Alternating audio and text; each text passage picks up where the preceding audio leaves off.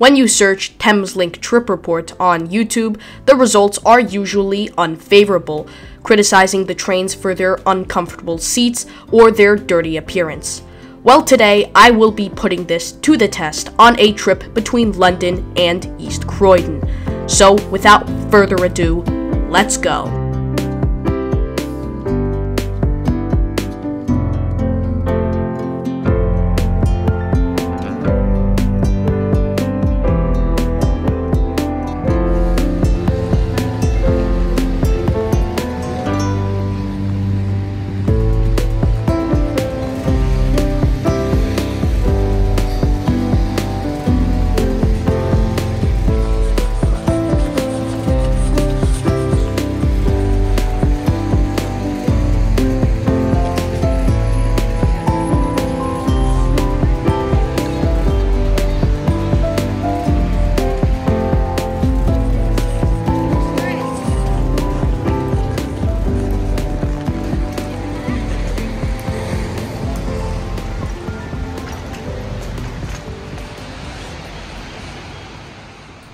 So hello and good afternoon from London's St. Pancras station.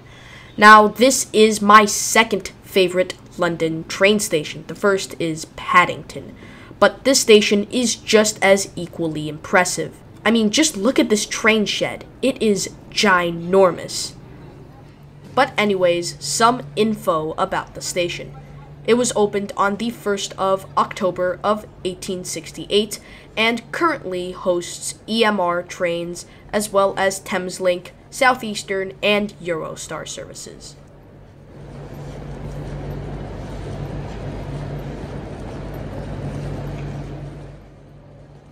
Of course, a visit to St. Pancras Terminal isn't complete until you visit the John Betjeman statue.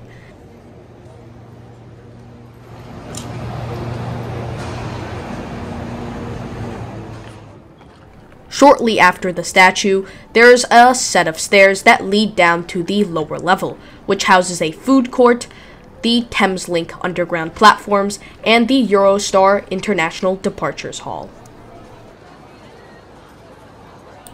In a way, the station feels like an airport, with things like the Departures Hall and the shops feeling more reminiscent of something you'd see at airports and not train stations.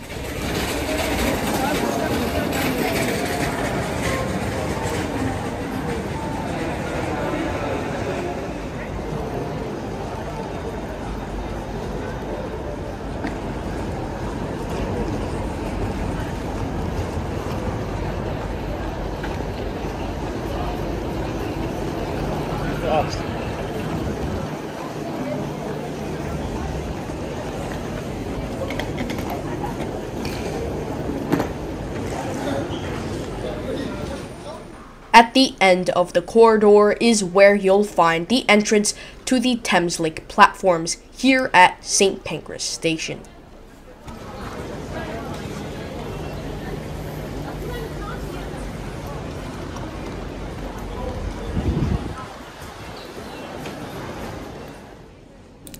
For most destinations closer to London, Thameslink accepts the Oyster Card as payment, which is very useful for me as I don't have to worry about getting my own ticket.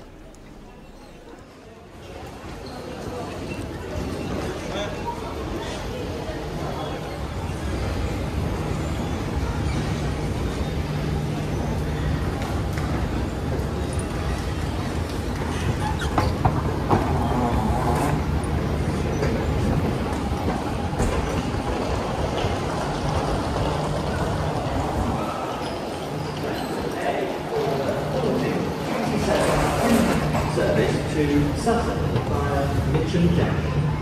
This train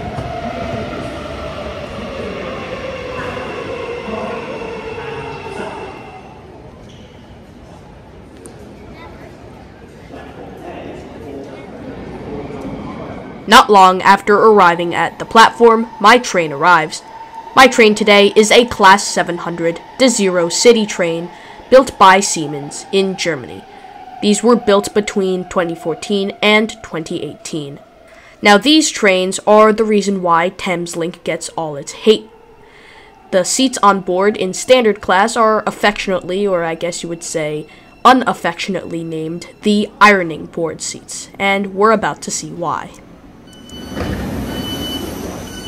to staff or text them.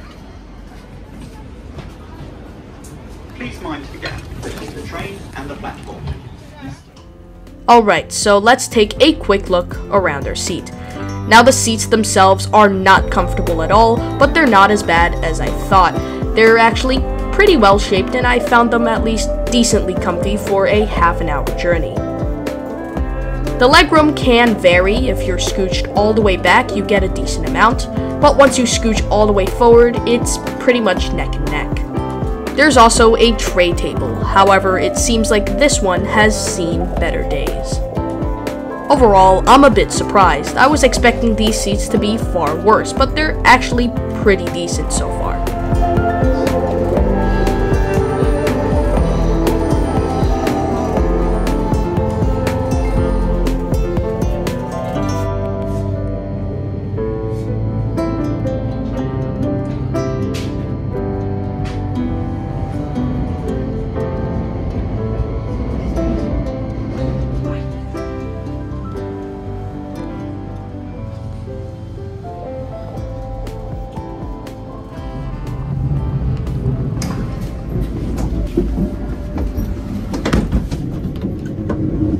So we are now in the bathroom. It's not the cleanest. There's already some graffiti in here, but there's pretty much everything you need. Baby children table. Got some, how does this work again? Here we go. Got a little bit of running water. Got a dryer. Okay, so that aside, there's also some soap. Let's see if this one. Here we go. That's a lot of soap. Okay.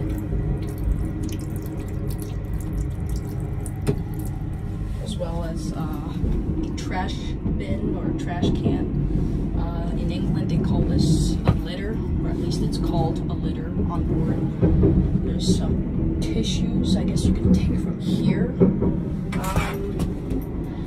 Yeah, there's a button to flush the toilet. Overall, not the cleanest bathroom, but it could certainly be a whole lot worse. Oh, and I forgot, there is a mirror as well. Other than that, some seats in standard class are designated priority seats for the pregnant and elderly, and these trains also feature first class, although I'd imagine it's not that much of a difference.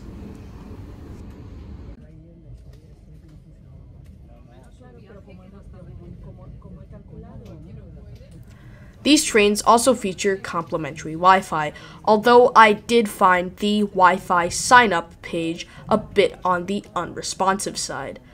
I did manage to get it to work at the end though, and it was pretty good for what it's worth.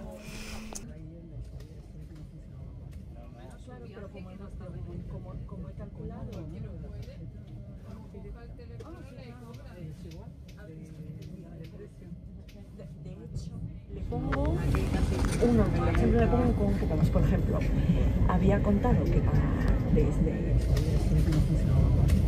Claro, pero como he calculado... De hecho...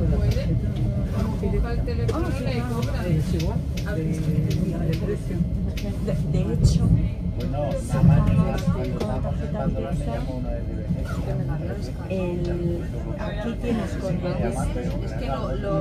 como... As we are fastly approaching East Croydon, what did I think about this trip? And is Thameslink really that bad? Well, I was pleasantly surprised. The seats did the job, and while the train wasn't the cleanest, it had most of the modern amenities. I guess all those videos set my expectations a bit too low, but do keep in mind, Thameslink operates much farther, and being stuck on this train for 1 or more hours is a whole other can of worms. In conclusion, I think Thameslink is best suited for quick suburban hops and not super long distance commuter rail.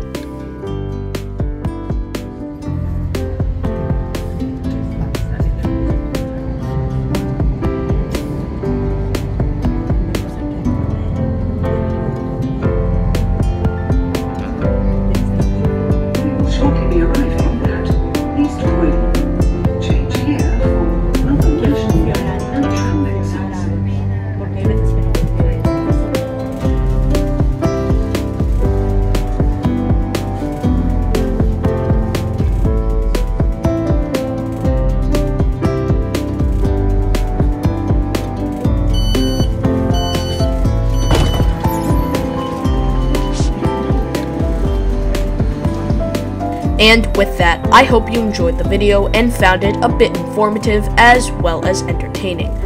If you did, I hope you consider subscribing to my YouTube channel. This is the 4905 here, and I will see you next time. Take care.